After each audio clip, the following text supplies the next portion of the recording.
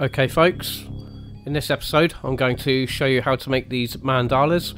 They're really easy to make. When you learn how to make them, you can make an infinite amount of these. You know, they fit great with music, or it's just like a basic motion graphic. They're quite versatile. You know, you can animate the depth of field, you can animate the camera going through them. Loads of different stuff you can do with these. They're great. Anyway, without further ado, let's get to it. We're going to be working in this quadrant here, from across here, across there and across there, and then we're going to mirror it over and then mirror it down. I'm going to hit Shift A, add curve, and we'll go to path. I'm also going to turn my snapping on up here, so turn snapping on and we'll go to absolute grid. I'll then go to edit mode. I'll grab all these vertices and then I'll drag them across to there. I'll then drag this vertice, hit G, grab that across, grab this one. Let's say we'll grab it round about here. And then we'll grab this one, grab this over to here, then I'm going to hit E, and I'm just going to click it in, E, click it in, E, click it in, and I'm going to keep doing this, and I'll come back to you when I've got kind of a pattern going on.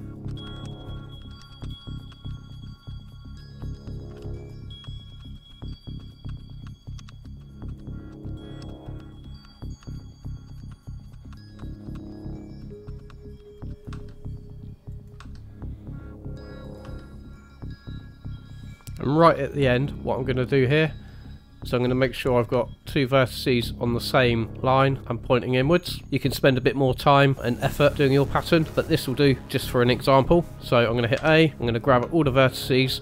I'm also going to set the transform pivot point to 3D cursor, which is in the center. If your cursor is over there, just click Shift C and it will recenter your cursor. With all the vertices selected, I'm going to hit Shift D, R, Z 180 for rotation on the z-axis by 180 degrees. I'll hit A to select all the vertices. I'm going to hit Shift D, R, X 180. And with all those vertices, I'm going to hit Shift D, R 90, so it's rotating on the y-axis by 90 degrees. And then hit A, Shift D, R 45. So that rotates on 45 degrees. This is our mandala. You can make several of these. So we're actually going to be offsetting them, so I'm going to have duplicates on the y-axis. We'll probably have about 5 or 6, but you can make as many as you like. I'll just delete that one, we don't need it.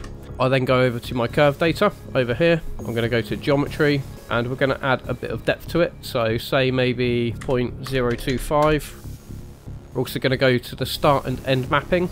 I'll just turn this back on. I'm also going to open up my graph editor actually before I go any further. I'll open this window and then we'll select graph editor, and I'll also give it a material. Go to surface, make it a bright white colour, set the specular down and the roughness all the way up. Alternatively, you know, you can do that through the shader editor here. It's easy enough. Go back to my graph editor. So I'll go to my curve settings. I'm going to go to my end factor and start factor, and both of these are going to be set to 0.5 and 0.5. It will disappear. We'll just add a couple of keyframes there. I'm going to have my scene set to 240 frames. You can have your end frame set to whatever you like. Then I'll open up this tab. If this isn't displayed, you literally just drag it across and it should appear. That's the geometry start keyframe, it's the geometry end keyframe, and we'll go over to here to the modifiers. On geometry start, I'm going to add a modifier and we'll go for noise. Maybe I'll set the scale to, say, 50. Let's just push play. That's what we've got so far. I'm going to set the strength to maybe 1.25. I'll be happy with that. Also, restrict the frame range. So I'll open up this. So the first frame will be frame 1. Last frame will be 240 because there's 240 frames. And I want to ease in over a period of 30 frames and ease out over a period of 30 frames. So then it should loop. Be a perfect loop over 240 frames. So now what I'm going to do, I'm going to copy this modifier. I'm going to paste it on the end value. Now if I push play, there'll be nothing there because both of the seed values are on the same curve. Now there's two ways of going about this, folks. We can offset it slightly. Hang on, let me just grab this up. We can offset it slightly. It will follow along like this. It's quite a good effect. Or we can actually offset it considerably, saying it's a completely different seed, and then it will randomly generate. I'm going to set it like this for now. From here, I'm going to grab that curve, I'm going to hit Shift D, and then I'm going to drag it on the y-axis by 5 units, 5 meters, and then with this second curve selected, I'm actually going to change the offset. The offset for the last one, the end point was 100, so on the first one I'm going to set to 200, and on the end frame I'm going to set to 300. And now when I push play, you see that they're both generating, but they're generating on different seed values. So let's do that again. I'll duplicate that, drag it on the y-axis. The last one was 300. This would be 400 on the start. I'll just open this so you can see what I'm doing. And this one would be 500. This just ensures that none of them have got any of the same seed values. Okay, I'll duplicate that again on the y-axis by 5, and we'll do the same for this one. This one will be 600, and then this one will be 700, and we'll do it one last time. So I'm going to hit Shift D, drag it on the y-axis to around about there. Then this will be 800, and this one will be 900. So now if I push play, we go to front view. As you can see, they've all got different seed values there. What I'm going to do here is add point lamps. So I'll go Shift A, add light, point. I'm going to drag that on the y-axis by say 1, 2, 3. Let's just set a reference for that light. Let's go for a dark blue, well, a pure blue, and we'll turn the value up to say 500 for now. Let's just see what that does. I might switch to EV just for ease of use. You do get better results in cycles, but EV will do me for now. Quickly set up my camera as well. Select my camera. I'm going to go back. Let me see what my focal length is. I might set my focal length to something like 50mm, and then I'll change the distance.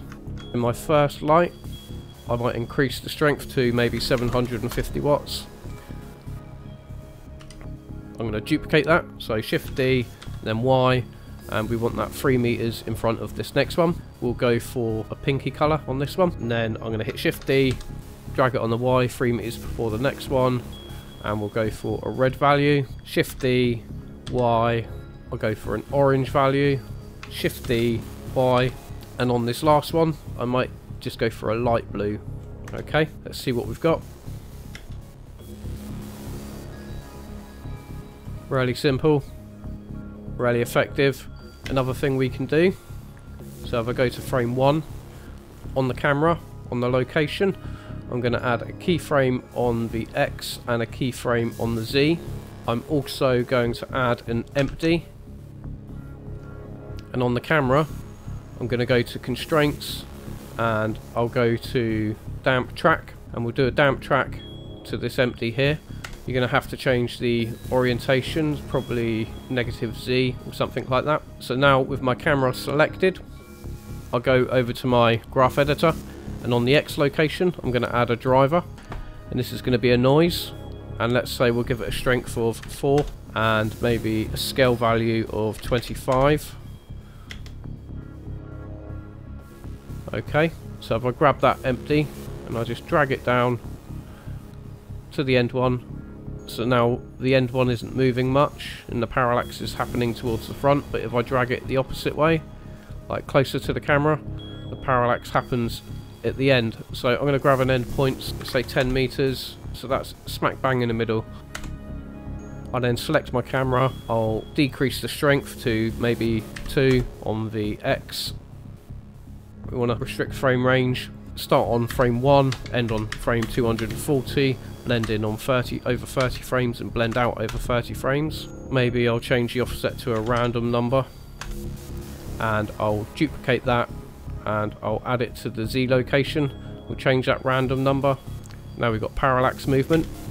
I'm going to hit Shift A, add empty, and we'll go for, let's say, a plane axis. Go to frame 1. I'm going to add a keyframe on the Y location.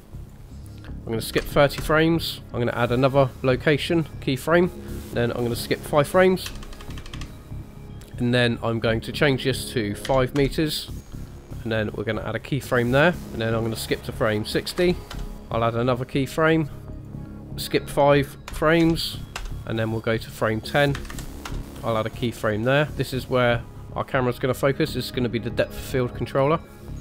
go to frame 90, we'll add a keyframe there, then I'll skip 5 frames, and then we'll go to frame 15, I'll add a keyframe there, go to frame 120, we'll add a keyframe there, we'll skip 5 frames, we'll go to 20 meters, we'll add a keyframe there, we'll go to frame 150, we'll add a keyframe there, 155, and then we go back to 15 meters, then we'll go to frame 180, we'll add a keyframe, skip 5 frames, then we go to 10 meters, we'll add a keyframe, then we go to frame 210, we add a keyframe, 215, and then it will be 5 meters, we'll add a keyframe there, frame 240,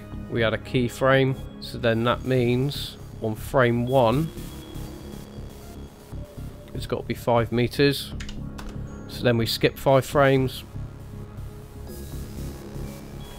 0, there we go, and we add a keyframe there, so then that should loop perfectly. Let's just check it out.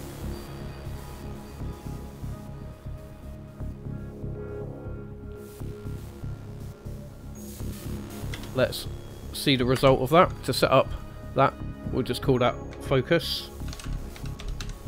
Go to the camera, go to the camera settings, click depth of field, and we'll select that focus object. We'll turn your blades all the way up. Let's just see what we've got. I'm going to turn this f-stop all the way down.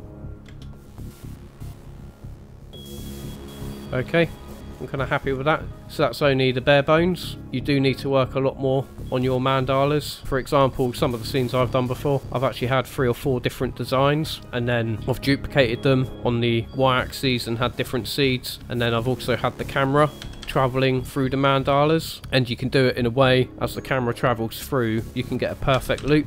I recommend experimenting with these.